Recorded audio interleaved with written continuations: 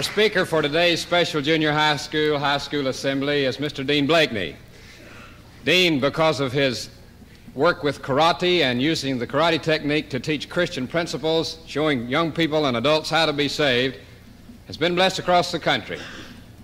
The ABC television network, through its news media, has advertised through the newspapers and television and radio the abilities of this young man in helping young people and adults alike. Mr. Blakeney has been featured on the What's My Line program, also on the ABC network news program of Howard K. Smith. Mr. Blakeney is a staff evangelist for the Al Janney Evangelistic Association based here in Miami. We're certainly glad to welcome this morning Mr. Dean Blakeney.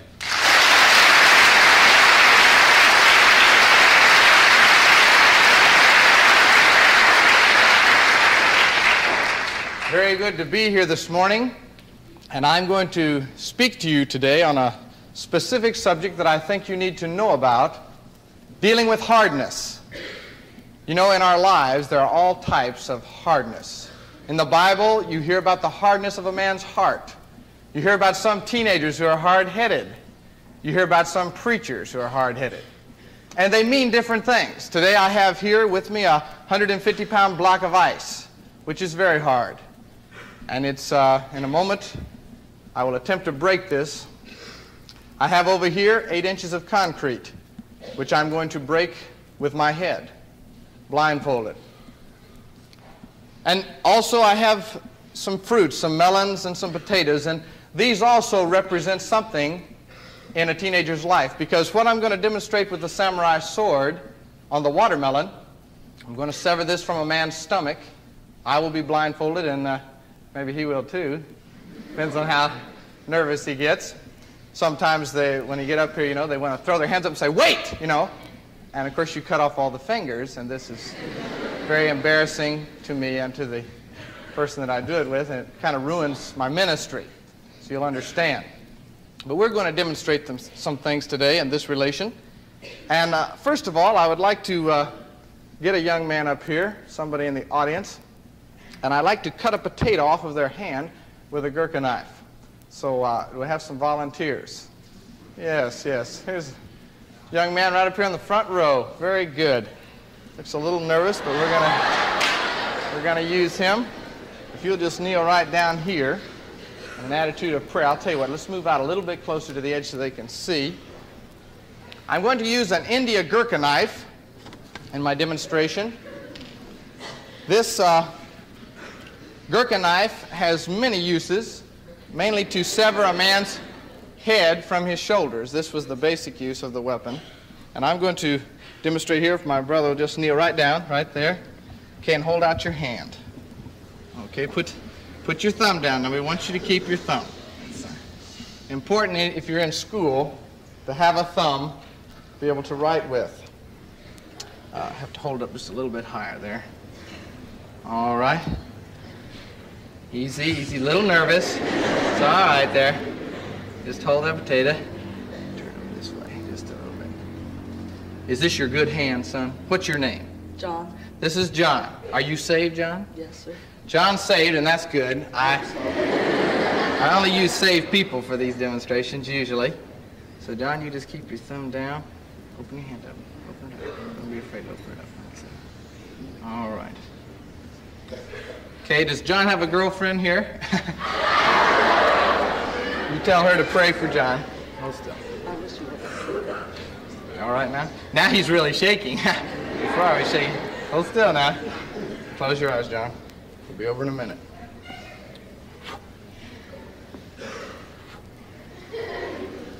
Please be quiet when I do this.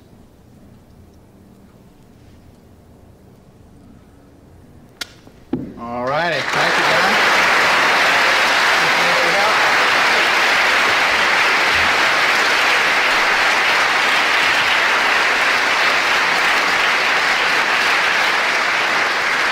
That's good. Now John will be able to do his homework tonight, and I know that you all love homework in school. How many of you in here are in 10th grade? That was my favorite grade. Look at that. 3 years of my life there. It was really great. I enjoyed it very much. I had some bad teachers, of course. That's why I stayed there so long. But I'd like now to get another young man up here, and I'd like to demonstrate another technique with the Gurkha knife. Who will volunteer? I think I'll pick one, just like in the Army. This is good. This young man right here on the end. Blonde hair? Yes, yes. Come on up.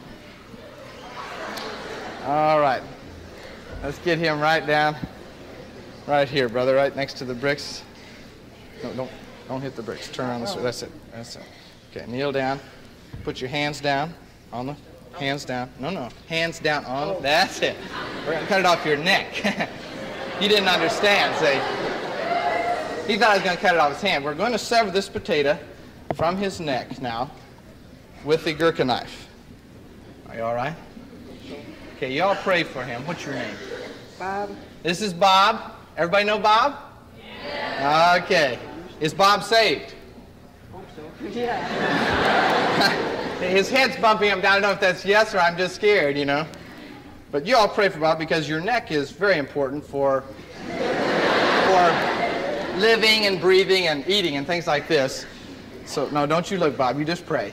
Bob's in an attitude of prayer now. He's probably closer to the Lord than he's ever been. And this is good. We want him to be that way. All right. You all just pray for Bob. In a second, this will all be over, Bob. Yes, it will. Won't it, Bob? Mm-hmm. Okay.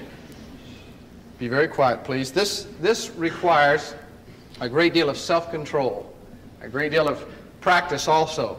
But the key thing is control, to be able to bring the blade through the potato and stop before it gets to the flesh.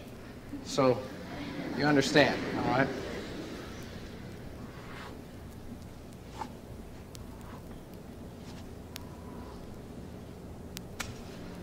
Well, just a little bit more. I don't want to make a mistake on a man's neck, so you just hold right there. We'll get it this time. That's it, right through. Thank you, man. All right.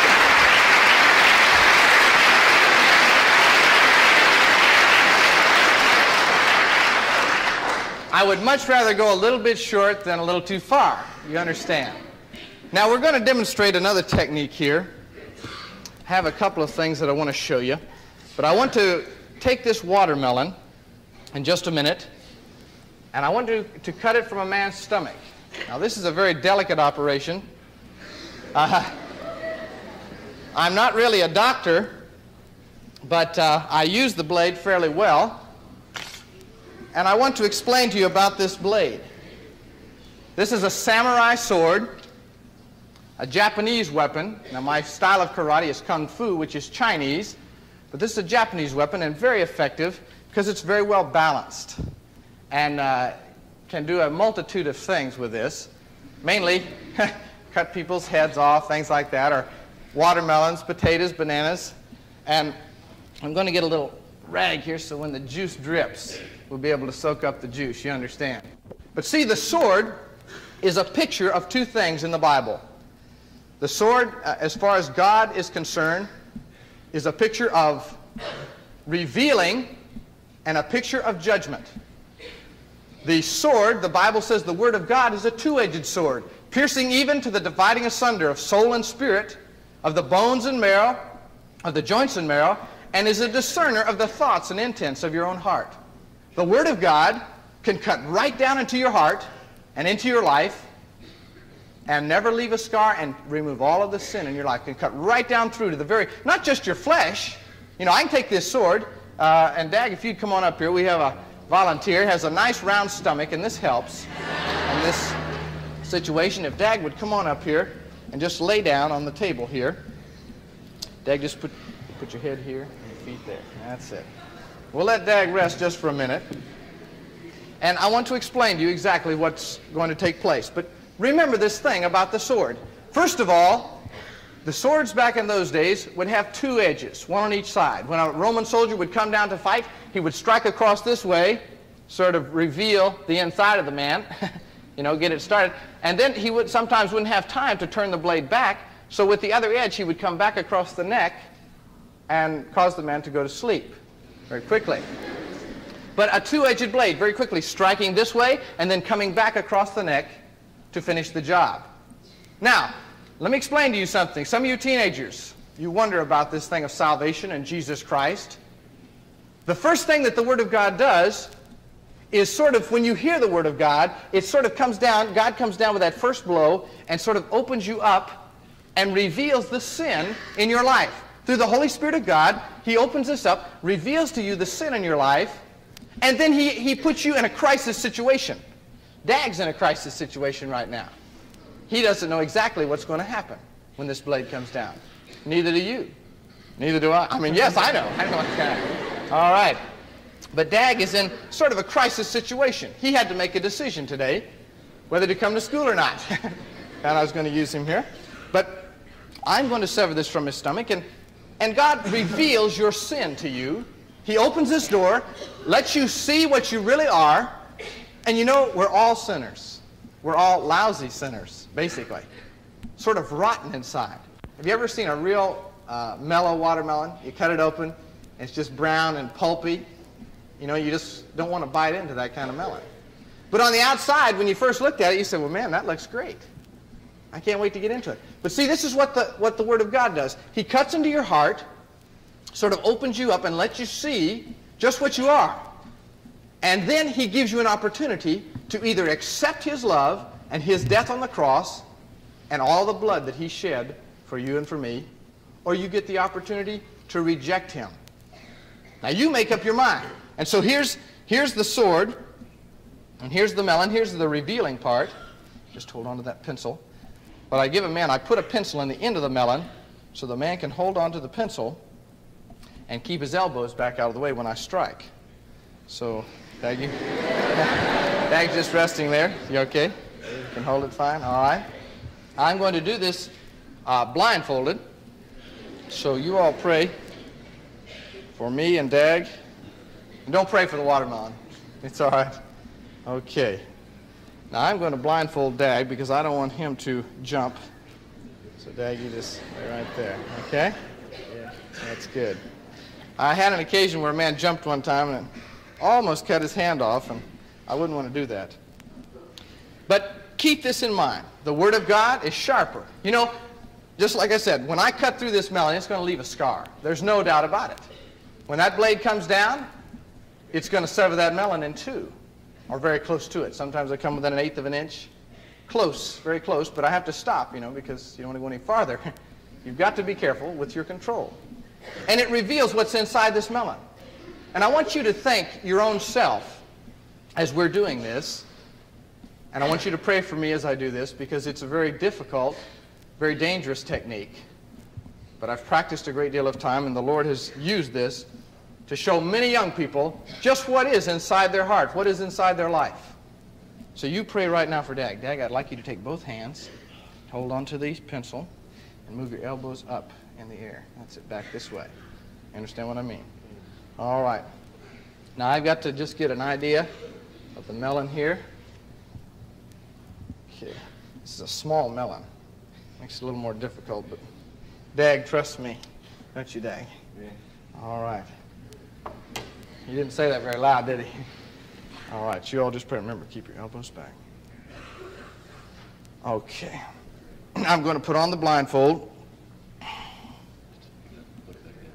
Now, in Kung Fu, you learn to do many things by your senses. Sense of touch, your hearing. Now I must see with my ears and not my eyes. Many times the Bible relates that many men, they can see physically, but actually they're blind because they can't see the way of salvation. Right now, physically, I am blind. But spiritually, I hope that you will realize that Jesus Christ is the only answer for your life. If one of the men would tell me if I'm in the center of the melon. Am I in the center, Mr. Hart? Yeah. Okay.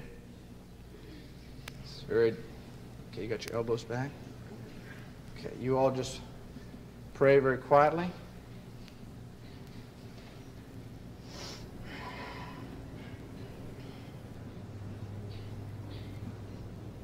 When I give a kia, just tense up a little bit, okay? You hear a kia, you just tense up.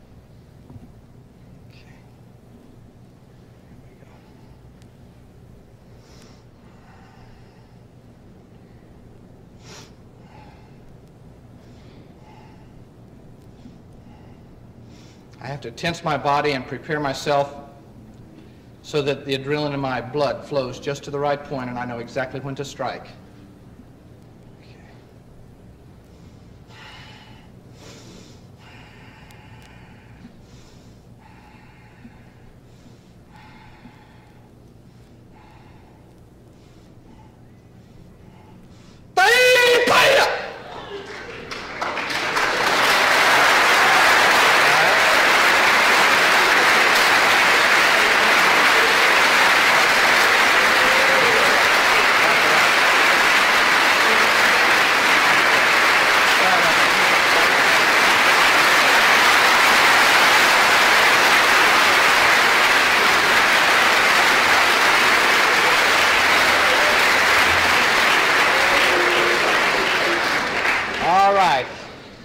Praise the Lord, that's over.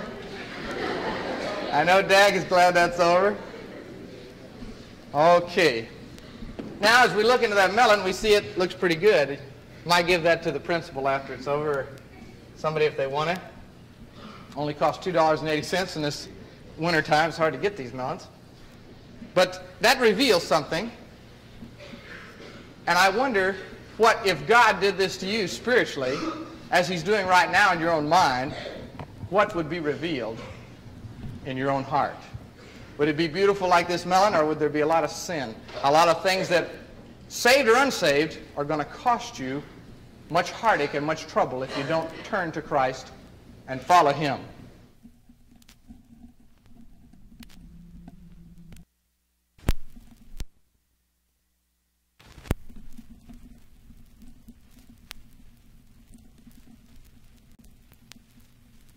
Now I'm going to demonstrate another technique now.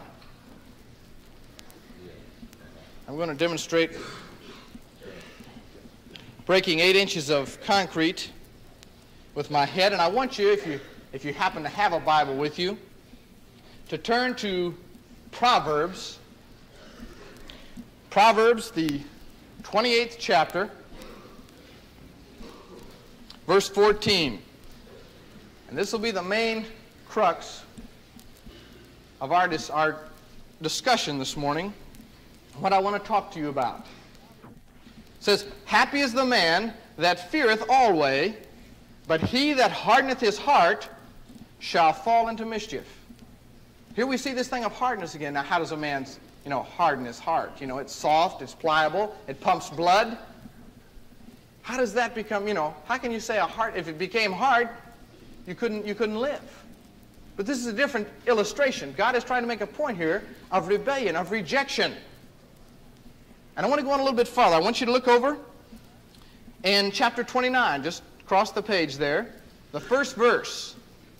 He that being often reproved hardeneth his neck shall suddenly be destroyed, and that without remedy. Shall suddenly be destroyed, and that without remedy. If you go back to that other verse, he that hardeneth his heart shall fall into mischief, it also could mean fall into hell and be destroyed utterly.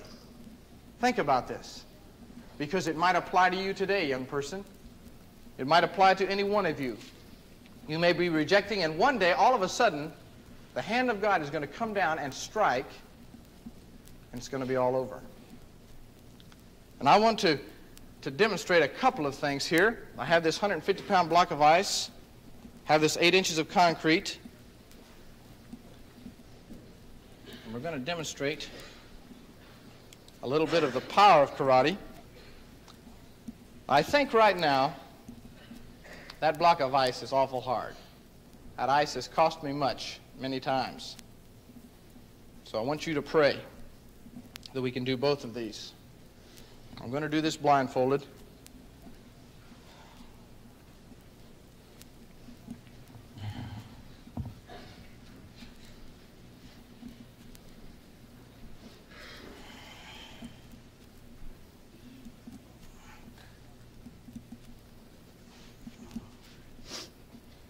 I'm getting over the concrete now. I want to make sure I'm in the middle when I strike this.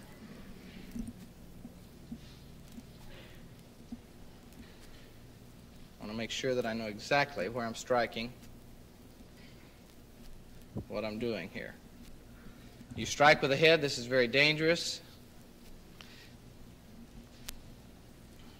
If I made a mistake here, it could cause a concussion, possibly death.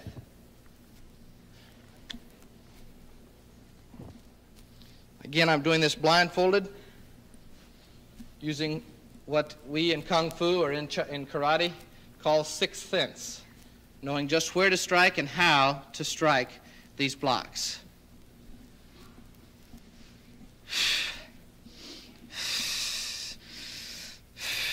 I'm not getting angry. I want to relay this. When I breathe heavy like this, it's not because I'm angry, but because I'm getting the adrenaline in my blood flowing.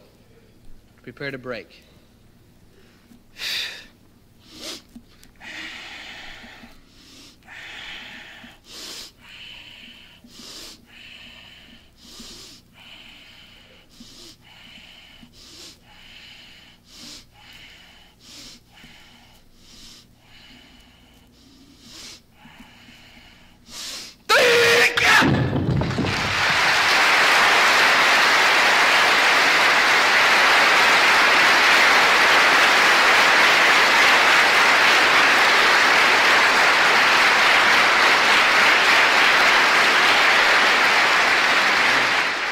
I remember a story as a young boy that I was told about in English literature of a man named Ethan Brand. And this man, as a young boy of 18, was searching for the greatest sin that could be committed. He had heard of a preacher. A preacher came through their town one time preaching tremendous sermons and had spoken of the greatest sin that could ever be committed. And Ethan Brand never did find out what that was. And he heard about salvation. He heard about God's love. But this thing of the greatest sin plagued him. He never did at that time find Christ as his Savior. And he began to ask different people in the town. He began to search and hunger for that great sin that was so terrible. Yet he could not find it. At the age of 18, he left his home. He worked with his father at a brick kiln. This was a very large thing and would heat up very hot, and they would glaze bricks and use these for different works and different things. And so he left his home. He got tired of this, and he started searching. There was a vacuum, an emptiness. Many of you here today may have this emptiness in your heart and in your soul. And so he left, and he started making his way across the country.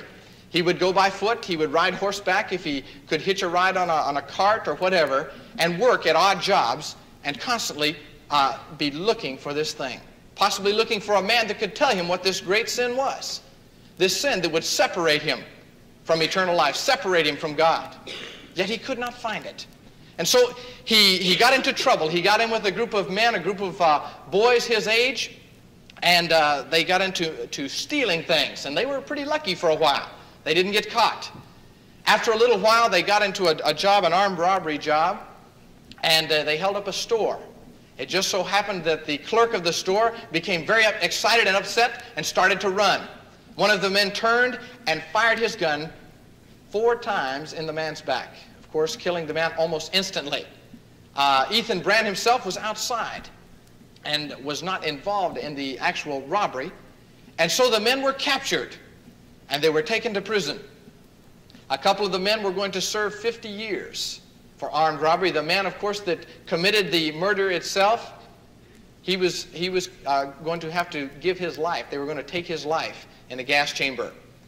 And Ethan Brand, as he was in jail, he spent approximately a year this time in prison, and still this emptiness, this searching, and yet he kept getting into trouble, and he couldn't understand it. And he asked the one man, the leader that had killed this man, shot him 4 times in the back, he said, "Tell me, Bill," he said, "what would you consider to be the greatest sin that could be committed?" And Bill looked at him, he says, "The only thing I can see that would be the greatest sin, as far as I'm concerned, is the murdering of this man. They're going to take my life in a week or so. And as far as I can see, this would be the greatest sin that could be committed, to take another man's life, because it's going to cost me mine." And so after a year, Ethan Brand was able to get out of jail. He was able to leave. He went on, continued to search. He felt that what this man had said was interesting and important, but it wasn't the true fact. This was not the greatest sin, even though this man would die for what he had done. He went on and he made his way across the country, and he decided that he would get on a riverboat. And he worked on a riverboat for a while. He ran into gamblers. He ran into women of the streets, harlots, prostitutes. He ran into all types. He listened to all of their sins and all of their things that they'd done, and he'd ask these questions. And one of these women that he ran into said, "I'm a woman of the streets. I've done everything that you can do. I've defiled and I've wrecked and ruined my life. I believe what I have done to my own body and to my own self is the greatest sin that a person could ever commit. My life was wrecked. My home was destroyed. My husband, because of what I did, ended up a drunkard. My children ended up killing and stealing and doing all of these things because of the sins that I have committed. And to me, this is the greatest sin that could ever be committed." Ethan Brand wrote these things down in a log. He kept a diary. And yet, he continued to search because the answer was not there. The answer was not there. And so he went and he got on a ship and he went across, made his way on this ship across the Atlantic Ocean. And he ended up in Germany. On the way over, he met a number of men, and these men were hard, cold men that would kill you for $1 or 50 cents, whatever they would be paid. It made no difference. Life was cheap to them. And he met these men. He saw the hardness in their life. He listened many times as they would gather around an oil lamp at night and tell stories of how men had died, how men had been fed to the sharks for things they had done wrong, and some of the heinous crimes that these men had committed. And he listened very intently to what they said. But still, he could not find this great sin that he was searching, the one that would separate him eternally from his God, or from God. So he went on. He met a Jewish man in Germany. This man lived on the outskirts of town. He was an old man, bent over, and there seemed to be a real bitterness in his life. He asked this man, he said, "What do you consider to be the greatest sin?" The little old man looked up with his beady eyes in his face, and he says, "I'll tell you what the greatest sin is." He says, "The greatest sin is when Hitler and Mussolini took my people and put them in ovens and burned them alive. They would take the children and the women and children and burn them in these ovens. Then he said they would tell them they were going to have a shower, and they would take them to the shower stalls, put them inside and lock the doors, and poison gas would come from the spouts. Men who would claw their fingernails right down to the bone trying to escape the poison gas. They would take them and push them out in bulldozers and bury them in holes. This is the greatest sin. What greater sin could there be than this?" And Ethan Brand listened very intently. He said also they would take some of the men who had tattoos on their body and skin them alive, and take the skin and the tattoos and make lampshades out of them, the wives of the German soldiers. He says, "You tell me what is a greater sin than that. There can be no greater sin." Ethan Brand listened, and finally he went back to his homeland. He had searched, and his face was worn with lines of age and hardness, almost as hard as this 150-pound block of ice that I'm about to break. And you could see it in his face. He made his way back home. And one evening, as the sun was setting, you could see the fire glowing in the distance. Ethan Brand was coming over the hill and down into the place where the brick kiln was. And there was a young boy there now. His father was dead and gone. Young boy and an old drunkard in the shack. This was his father. The young boy was playing with a dog. He saw this man walk down the road, come up to the brick kiln. The fire was very hot now. Looked into the kiln. He was staring steadfastly into the fire. As the boy watched, he could not believe his eyes. The man stood up on the edge of the kiln, put his hands over his face, and said, "Oh God!" And he leaped and he dove into that fire. The sparks rose up all around him. The little boy, scared to death, covered his eyes and ran back to his father. He shook his dad. He said, "Father, wake up. There's a man that just dove headfirst into the fire." The father, being a drunkard, could not understand this. He couldn't even comprehend. He was too drunk. The next morning, he told his father what had happened. They crawled out to the kiln and looked inside. Here it was all white with ash, and in the very center of it, you could see the bones of this man. But in the very center of his chest, there was a hard white thing. He didn't know what it was. He said, "Son, get me the hook." He went in and got the hook, hooked it around the man's rib, and they pulled the man's body over to the edge of the kiln. He looked inside and reached in. It was very hot yet. Reached in with a rag and pulled out this hard thing that was in the center of the man's chest. All the bones were there, but here was this hard thing. He looked at it and he gasped, because this thing was in the exact shape of a man's heart. The exact shape of a man's heart. This man had found the greatest sin that ever could be committed, but it was too late. Because the greatest sin, young person, that could ever be committed is that of hardening your heart against Jesus Christ, rejecting him as your personal Savior. And just as some of you have rejected Christ today, you are much like this block of ice that I'm now going to break. And as I prepare to break this, I want you to watch this ice, because one day the devil is going to strike you, or the hand of judgment, God's hand of judgment, is going to strike and break you forever.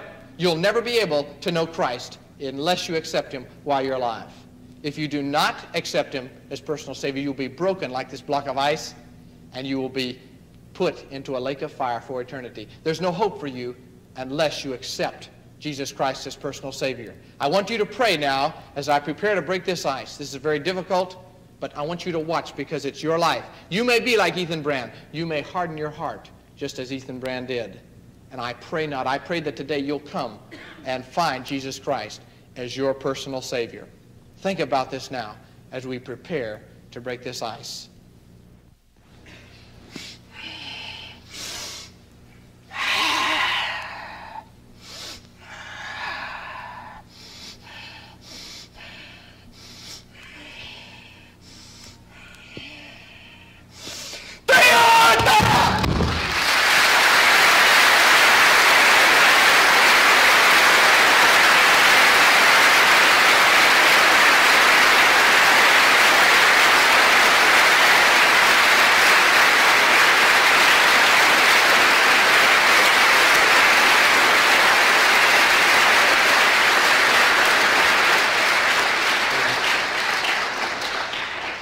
I'd like every head bowed, every eye closed.